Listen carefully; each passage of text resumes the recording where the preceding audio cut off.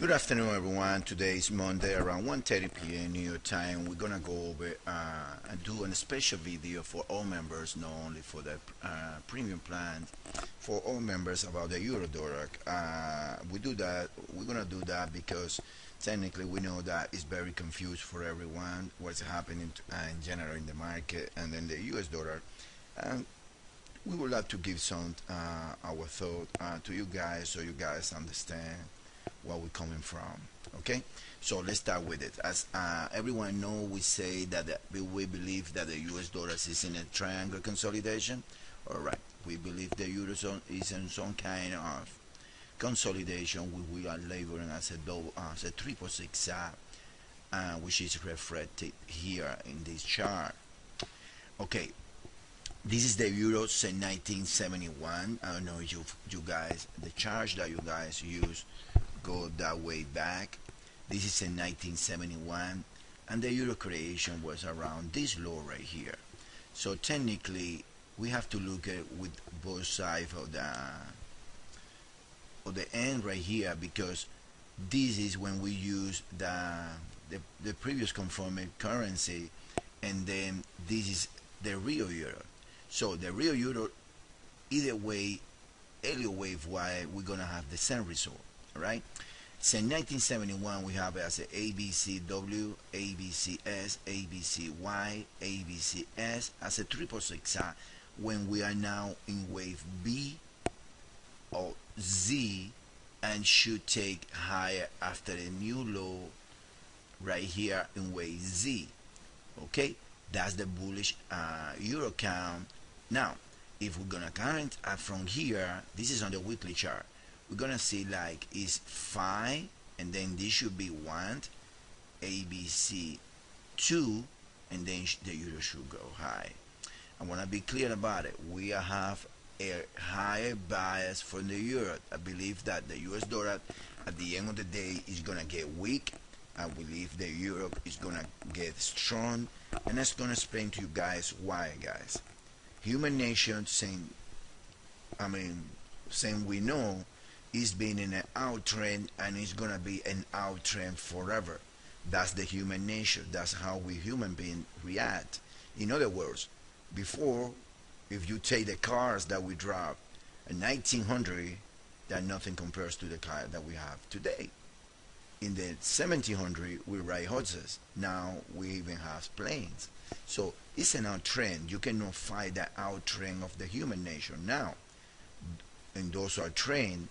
There are correction, and then you as a trader need to understand where you're located and when the real trend is. With that being said,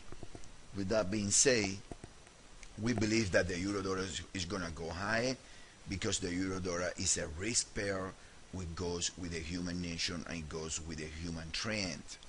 The US dollar only gonna get strong when corrections within the human nation are taking place.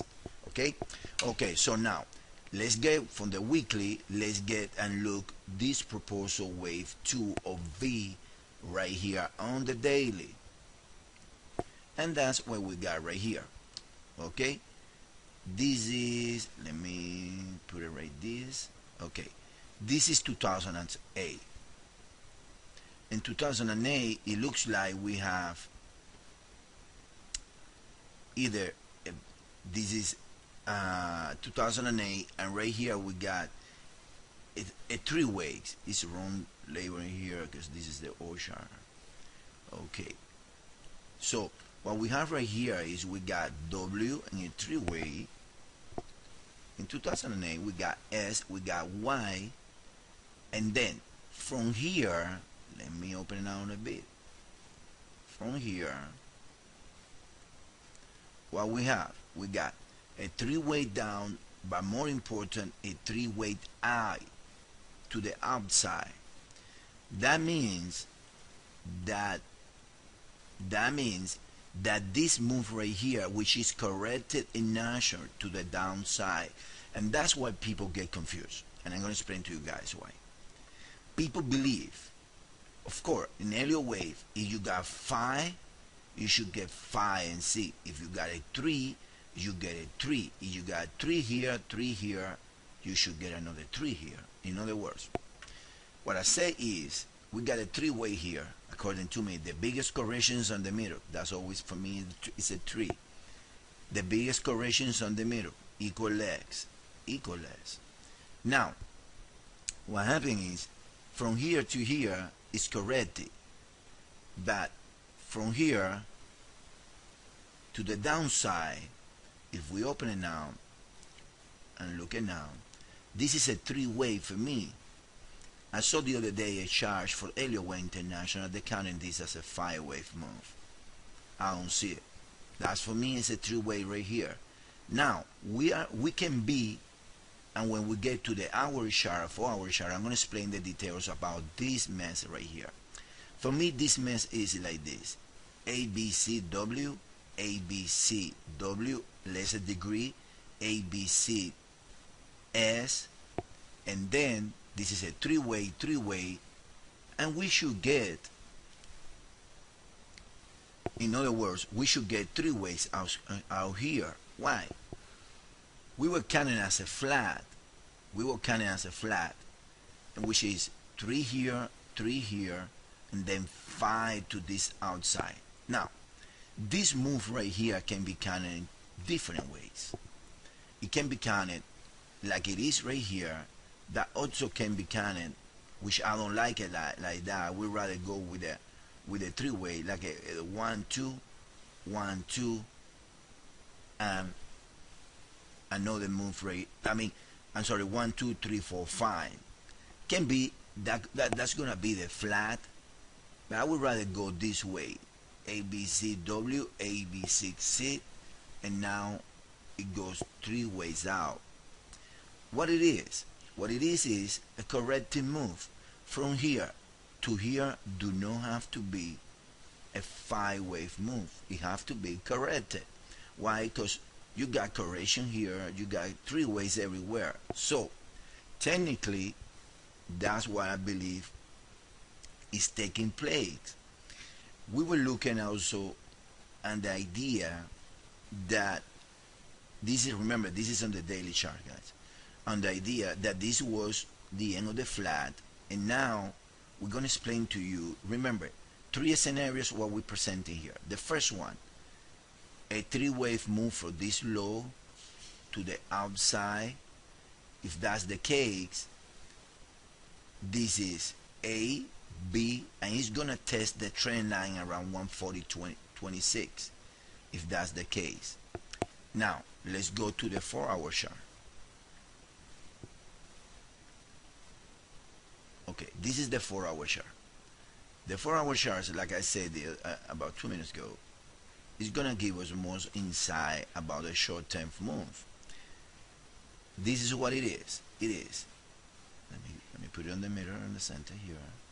From here, which is S, we got 1, 2, 1, 2, 5-wave move to the upside here. This looks like a 3-way. Now, if we take the proposal that this being,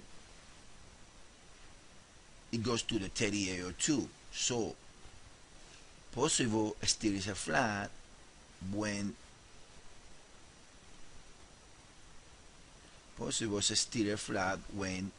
right here and wave 3, this is wave 4. Look at the Fibonacci level, guys, 616895. That's the scenario with the flat, and then this is B wave 4, and we're gonna get a relative higher print about 138.61. If that's the case, then you need to adjust the count like this. Very simple. You need to adjust the count like this when you got this stay the same. The only thing is that you go and adjust this wave, something like this. And this is wave 1, wave 2, this is 3, and this was a 3, right? And I'm sorry, this is 3, this is 3 way down, 3 ways out, and a flat wave 4 right here, remember?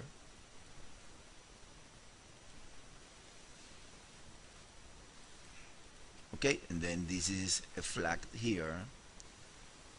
We gotta take this one away, and we're gonna, I don't know guys, if you I'll let you know, we're probably gonna be ending doing this live once a day pretty soon. We're gonna do like a webinar when you guys can interact with us and we can explain this idea in live, not in a recorder.